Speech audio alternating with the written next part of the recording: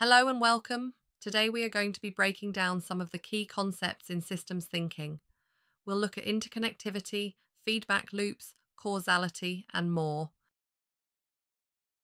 Systems thinking is a method of understanding how various elements within a scenario interact with and influence one another. Imagine it as looking at an elaborate tapestry. Each thread in the tapestry represents a different part of a situation or a system, and systems thinking helps us to see how these threads are woven together to create a larger picture. This approach is incredibly helpful when we face complex problems, whether it's in organising a bustling school, running a business, or addressing global environmental issues. Systems thinking aids us in identifying how different aspects of a problem are interconnected. It's not just about fixing individual issues. It's about understanding the deeper patterns and relationships that cause these issues. By adopting a systems thinking perspective, we can move beyond simple cause and effect solutions and start to see more holistic and sustainable ways to address challenges. This method doesn't just provide us with a toolkit for problem solving, it offers a new mindset, a way to reframe the challenges we encounter and find more effective, long-lasting solutions. So why is systems thinking so crucial? In our increasingly interconnected world, the challenges we face are often complex and multifaceted. Systems thinking gives us the lens to see these challenges in their entirety, to understand the dynamic interactions and to make more informed decisions that can lead to better outcomes for everyone involved.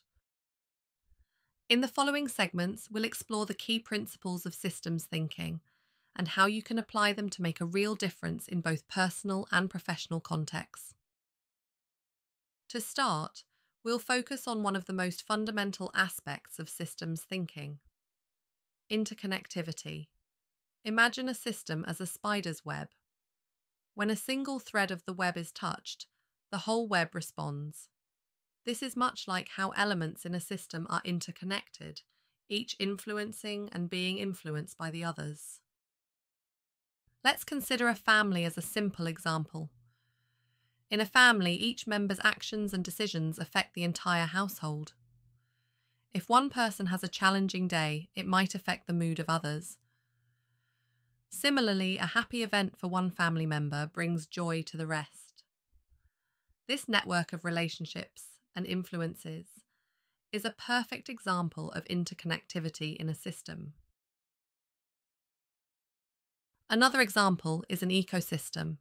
In a forest ecosystem, everything is connected: the trees, the soil, the wildlife, and even the weather.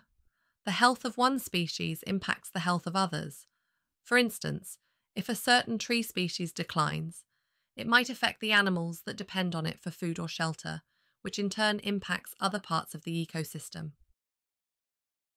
Interconnectivity in systems thinking teaches us to look beyond isolated events or behaviours.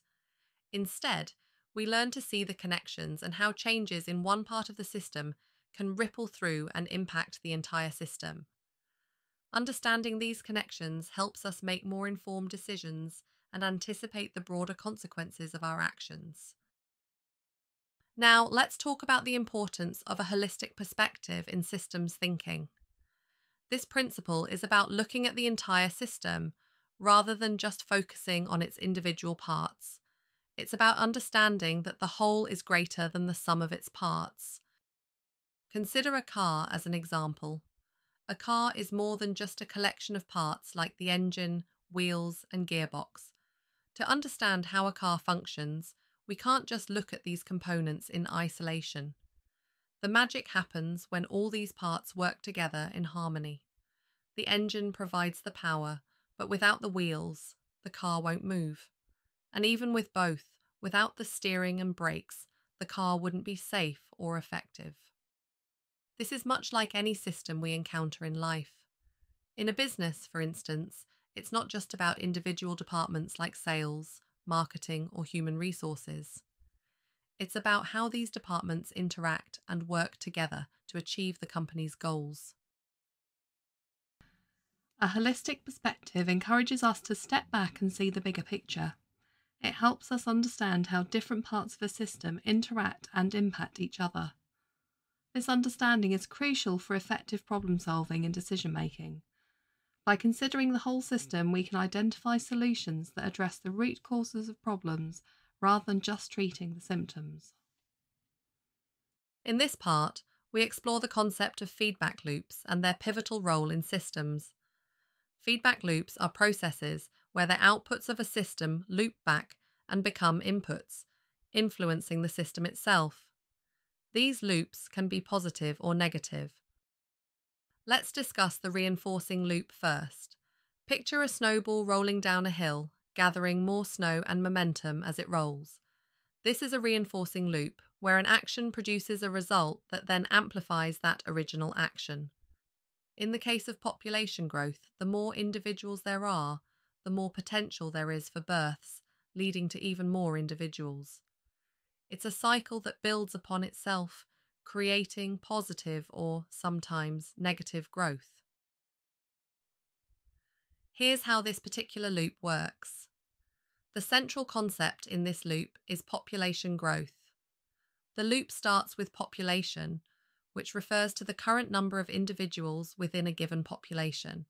As the population increases, it leads to more births per year, assuming that the birth rate remains constant or increases.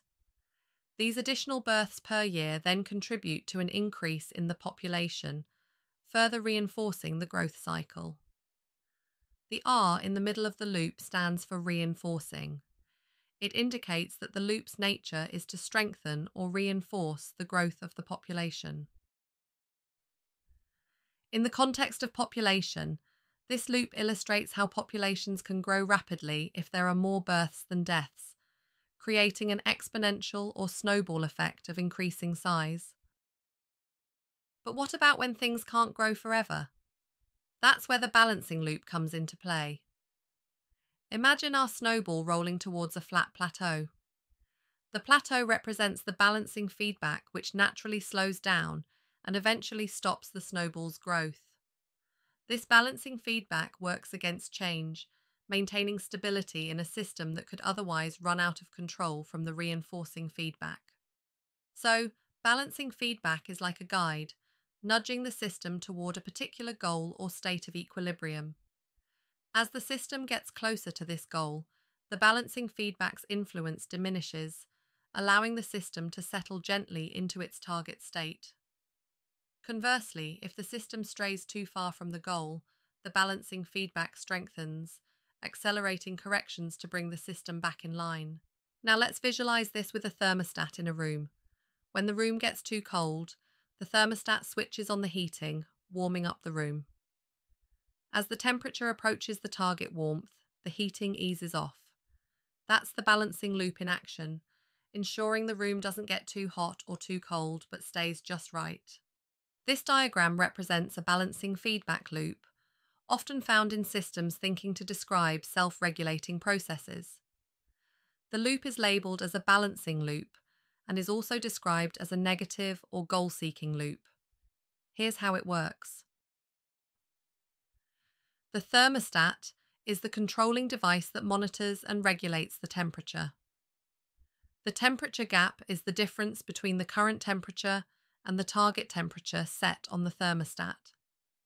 When the current temperature deviates from the target temperature, the temperature gap, the thermostat responds by generating heat to reduce this gap.